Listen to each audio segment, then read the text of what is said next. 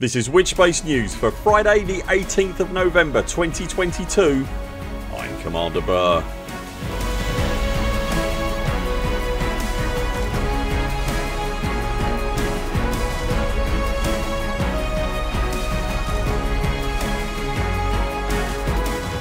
In Elite Dangerous news this week, there's a new Thargoid Interceptor coming in Update 14.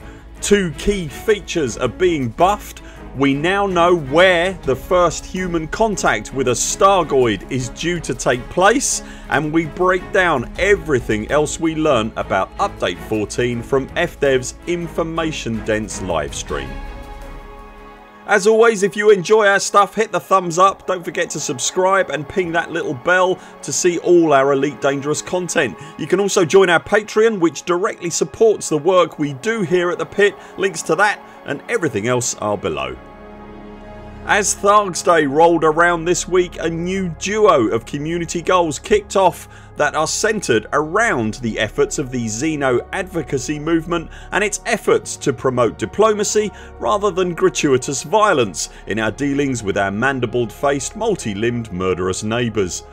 Congressman Dalton Chase is fronting the effort, and in his speech he details how the megaship Kingfisher will be moving to Hyades sector YO-Q B5-1 to greet Stargoid 1 that the movement has named Taranis. If you're curious, Taranis is a god of thunder from Celtic mythology who also is associated with 8-spoked wheel iconography. Probably not a coincidence. The text of this week's community goals states that the Welcome Wagon megaship has been granted special restricted access to the system for its rendezvous, meaning everyone except the megaship will be locked out of the system, so that's definitely going to go well then. Congressman Dalton Chase makes special mention of the some 3,000 brave volunteers, his words, that are riding the soon to be atomised megaship for its meeting with the all powerful swirling salad creature from beyond the stars. That's nice of him, isn't it? Not going with them then, clearly.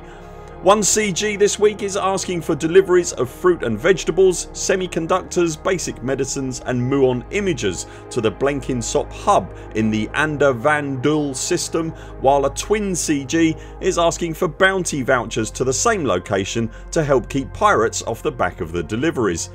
We have no idea currently when the Doom ship is due to arrive for its meeting, suffice to say that it won't be long. A quick look at the Canonn Stargoid tracker linked below will show you that Stargoid 1 is already bearing down on the target system, so the brave volunteers won't have to wait long for their almost inevitable doom.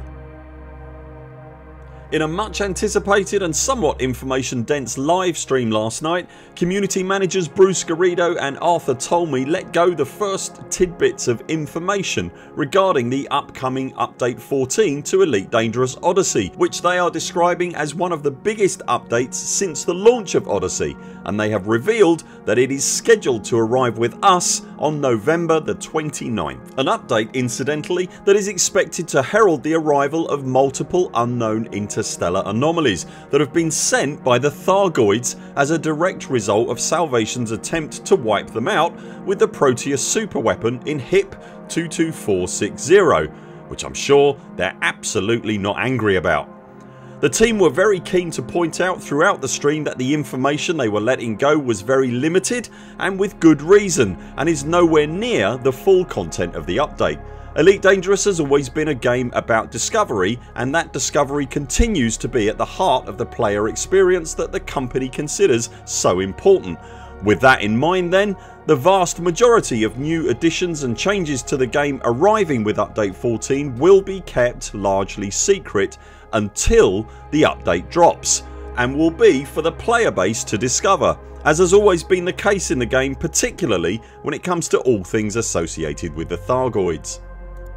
What they did reveal however was what they described as a new interceptor that will be part of the patch.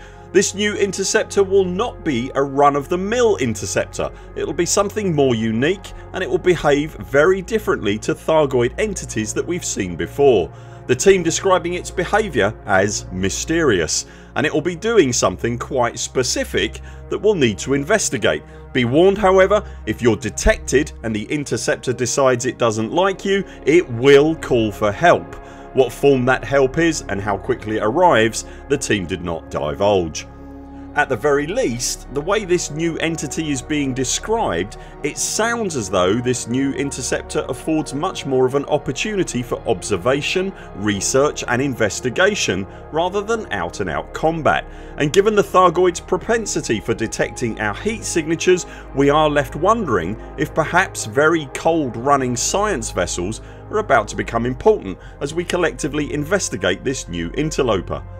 The team then went on to confirm that, as we reported last week, there is indeed a buff incoming to the payouts given for exobiological data from Vista Genomics. Arthur and Bruce stopped short of giving specific numbers, but they did say that the pay increase players would see from the exobio payouts would be quote pretty significant unquote. This is undoubtedly going to be a huge boon to the players looking to raise their rank in the Odyssey introduced on foot career path, and it was good to hear this confirmed by the team. The boost to Vista Gen payouts is actually scheduled to arrive before update 14 and is currently windowed for some time in the next week. Just after update 14 a further buff is being delivered to the game. This time however the devs are turning their eye toward the base anti-Xeno weapons in the game. The aim appears to be to make the regularly available AX weapons much more of a viable option when getting involved with anti-Xeno operations. The team were at pains to point out however that the Guardian based weaponry will still absolutely be the top tier choice in situations where they can be used. As of this video, that's anywhere outside of HIP 22460. However, we do have very strong suspicions that that might be about to change as the Stargoids start to arrive in the bubble. If indeed our suspicions are correct, then any buff to the damage and effectiveness of the current bottom tier AX weapons could well prove very valuable indeed. Whatever the case, if you're just starting out with AX combat and you've not yet been through the acquisition of Guardian AX technology, then your involvement will likely be much more effective. It's interesting to hear that two areas of the game are being buffed, and does put a different context on some comments Arthur made later in the stream where he stated that detailed player feedback continues to be collated and fed back to the developers. He specifically made mention that engineering and quote some of those loops unquote are being looked at, and that a lot of work was going on behind the scenes. Given the buffs that exobio and base AX are getting around the release of update 14, it does seem likely that we can expect more of this sort of thing going forward.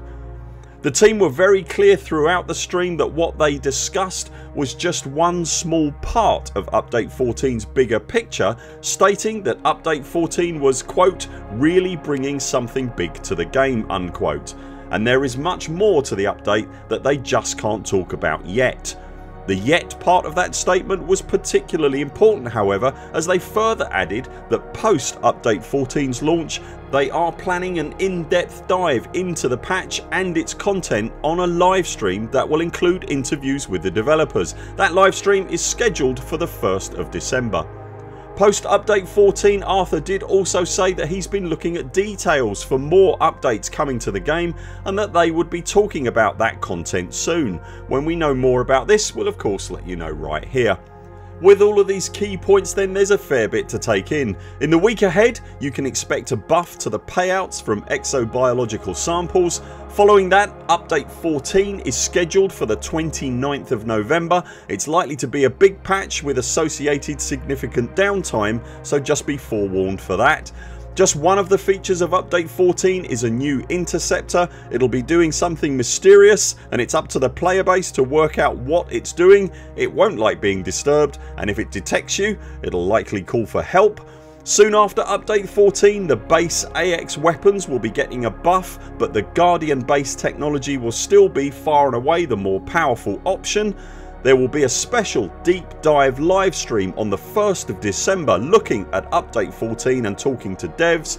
Post update 14 there is more to come, and FDev plan on talking about that soon, but there is currently no firm schedule for that information.